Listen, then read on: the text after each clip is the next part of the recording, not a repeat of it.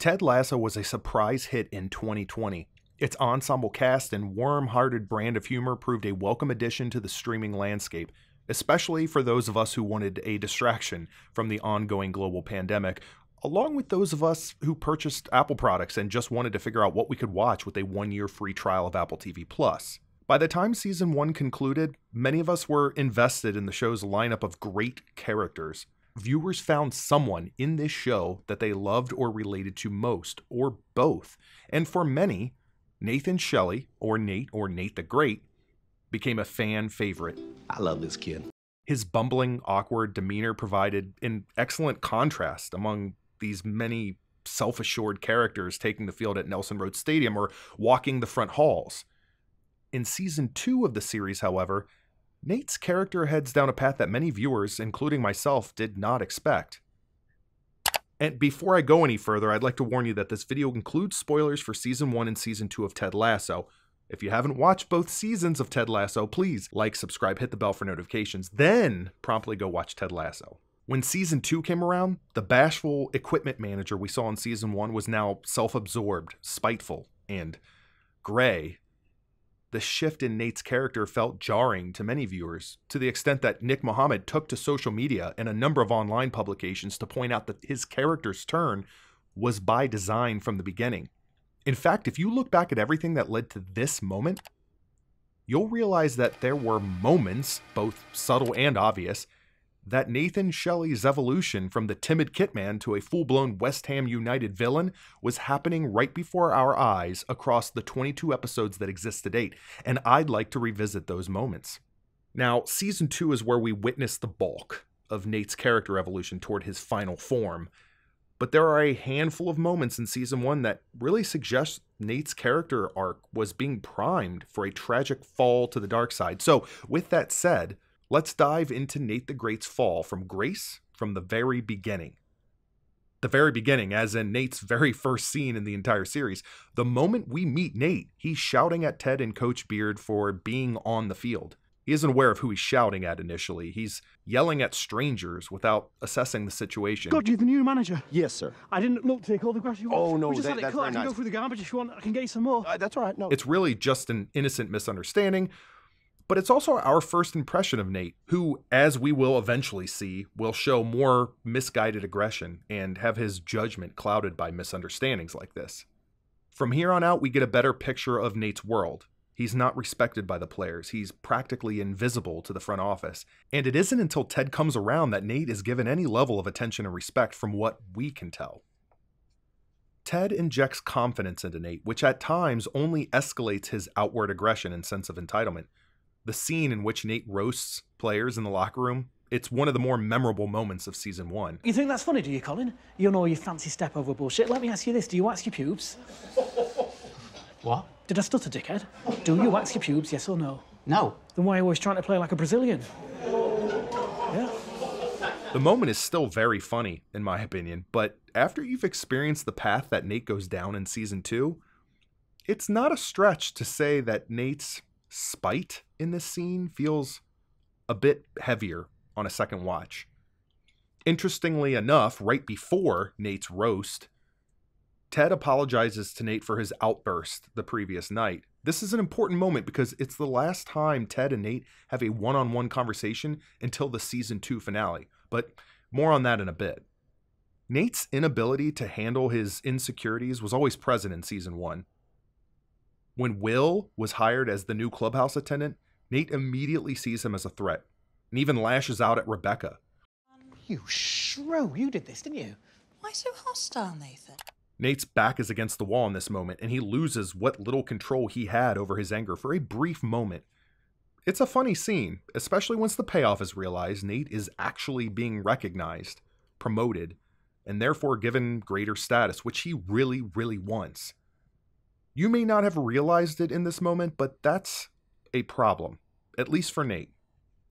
Look, Nate has been the butt of jokes up to this point. He's been bullied, and he didn't have a voice until Ted came into the picture. So we celebrated his rise in status in season 1, as we should.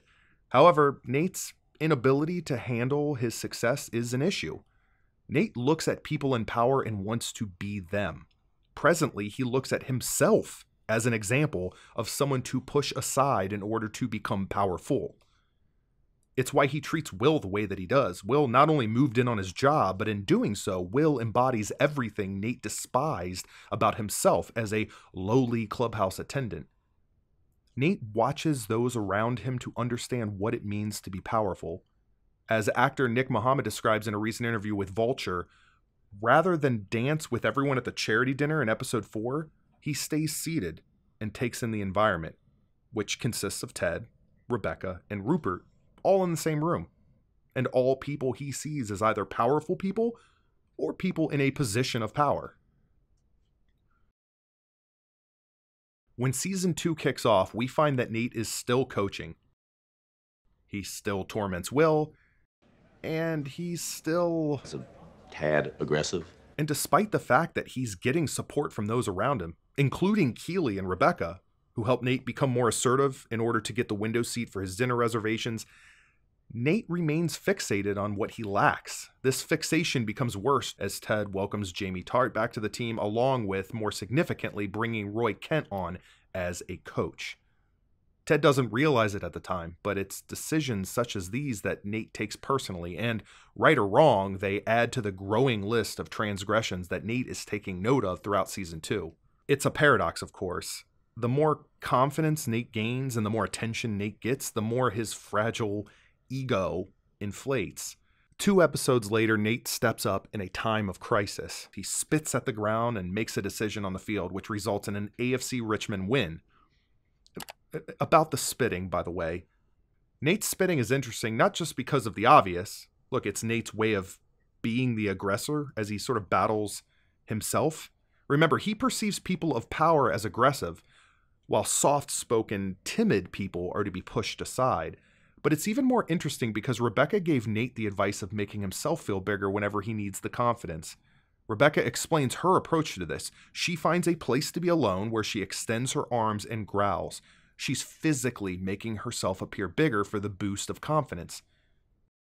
Nate takes this advice, and rather than make himself appear bigger in the physical sense, he wants to ensure that he's shrinking the part of himself that he despises, the awkward and timid Nate, and so he spits on him.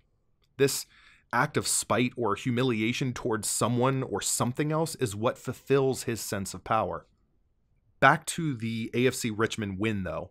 Nate makes headlines. He's all over social media. He's the Wonderkid instead of the Wonderkin. Regardless, his ego is at an all-time high. And it's one of the most impactful moments of Nate's character arc this season, perhaps of the series at this point. Despite all of this success Nate is experiencing, he still can't get the approval he expects from his father. And even if Ted was capable of filling that void, Nate doesn't directly interact with Ted for several more episodes as Ted works on his own personal well-being. Between his unhealthy reliance on public opinion and his continuous aggression towards those he needs to tell himself are beneath him, Nate becomes more bitter by the day and more gray through each episode. There are plenty of smaller moments that result in Nate feeling slighted or neglected, of course. Ted laughs at Nate when he suggests he'll step up and serve as a big dog and speak to Isaac. I'll do it. Oh, you're being serious? Ted quickly apologizes, but the damage is done. Or Nate feels indirectly slighted by Ted for buying him a suit in season 1. In season 2, Nate's suit is always associated with Ted, as if Nate didn't earn the suit, it was just handed to him. Is this the suit that Ted got you? What, this? Can't remember. Yes, yeah. Another man buying you clothes is infantilizing, yes? Well, no. You don't buy all my clothes. So Nate goes to buy his own suit to take control of the situation. Once again, his sense of power, the go-for-it attitude that Keeley helped Nate get in touch with, it's too much for Nate. It disorients him, and Nate makes a misguided move on Keeley. Nate is humiliated by this misunderstanding. He should be. He, once again, spits at the version of himself that he sees in the mirror. Any remorse Nate has from the moment is buried once he realizes that Roy doesn't feel threatened by Nate's actions. Just tell me about it. It's okay. I kissed her. I kissed your girlfriend. We good. All Jamie did was talk to her and you wanted to kill him. Don't you at least want to headbutt me or something? You made a mistake, Nate. Don't worry about it. Roy sees Jamie as a threat, but his lack of concern for Nate's transgression makes Nate feel less big or powerful. Look, the list goes on when it comes to Nate's poor judgment and aggression when we talk about season 2. Nate's obsession with becoming the boss, it escalates towards the end of the season. You guys ever want to be in charge? Be the boss? Get all the credit? Interestingly enough, the fixation of who should be in charge seems to peak after Rupert takes a moment to speak to Nate at Rebecca's father's funeral. We don't know what was said in that moment, but we do know it made Nate more anxious about his role on the coaching staff. Nate may have felt like his love from the public was fading, just as Rupert swoops in with the promise of his attention and affirmation, which really makes the season's climactic betrayal by Nate all the more interesting. Nate needs recognition from Ted. Leaking information regarding Ted's panic attack accomplishes 3 things. 1, he believes he is discrediting Ted and therefore giving himself a sense of legitimacy and power. 2, he's effectively pushing aside someone that is weaker. He's relying on the stigma of mental health, especially in professional sports in this case, and giving himself a false sense of strength and stability in the process. Nate can win the public back if they don't approve of Ted Lasso. Lastly, he is forcing a rift between himself and Ted. Nate can now tell himself he no longer needs Ted. Of course, all of this ends with a conversation between Nate and Ted.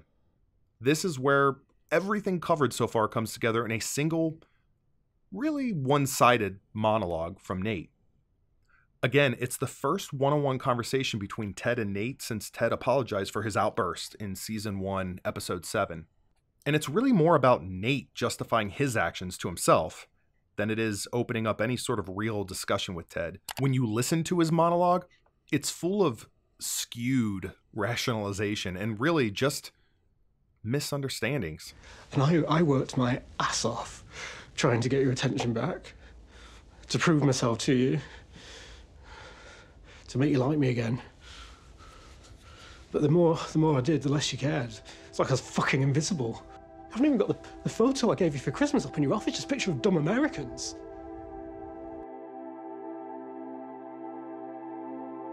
And now you're going to play Nate's false nine, so when the team fuck up, which they will, okay, you can blame it on me. Well, no, fuck that.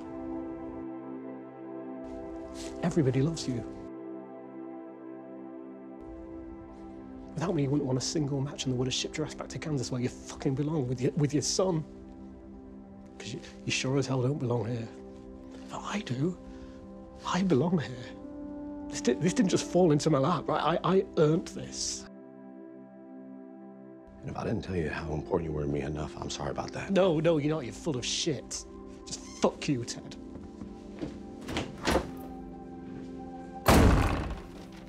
Ted is great at recognizing the qualities of those around him, and he gave Nate opportunities that put him in a position to succeed.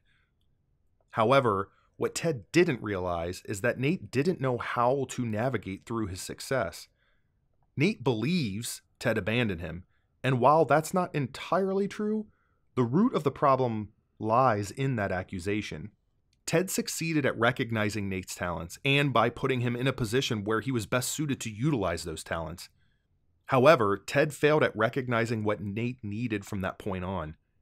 Good leaders, they offer opportunity for growth, but perhaps more importantly, they help develop that growth while understanding the unique needs of the individuals that they are leading. Of course, Ted had his own share of problems he was dealing with during this time, which makes the outcome of Season 2 all the more tragic. The final scene of Season 2 shows us that Nate has gone to his next source of attention and recognition, Rupert. A close-up on his eyes to close the season, a reversal of what we saw as the opening shot of Season 2. Whether it happens in the end or not, Nate is capable of finding redemption. Once again, much like every character in the show, Nate is flawed. He's not evil. He's doing what he believes needs to be done in order to achieve status and success, to achieve his definition of meaningful self-worth. Regardless, Nate is now in a position where any sort of redemption may have to occur in spite of Rupert being his mentor, his current father figure. If Nate was able to overcome his insecurities and flawed understanding of leadership in that environment, he'd be even stronger in character because of it. Either way, Nate has become one of the most compelling characters for Season 3. Regardless of the outcome, it will be interesting to look back at these first 2 seasons to see, once again, both the subtle and obvious moments that led us to, in the case of Season 3, what will become the conclusion of Nate the Great.